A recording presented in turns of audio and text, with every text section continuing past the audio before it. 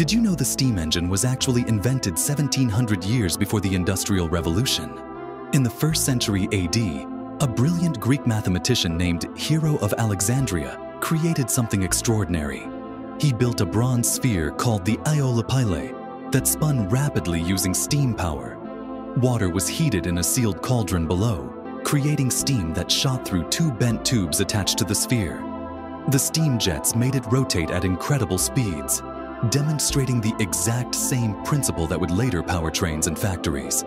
Heron was a genius inventor who also created automatic temple doors and the world's first coin-operated machines.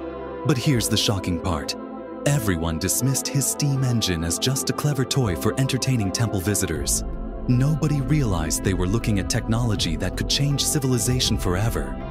If the Romans had recognized its potential, they could have launched their own industrial revolution. Imagine steam-powered Roman legions and factories 15 centuries early. One dismissed invention could have rewritten all of human history.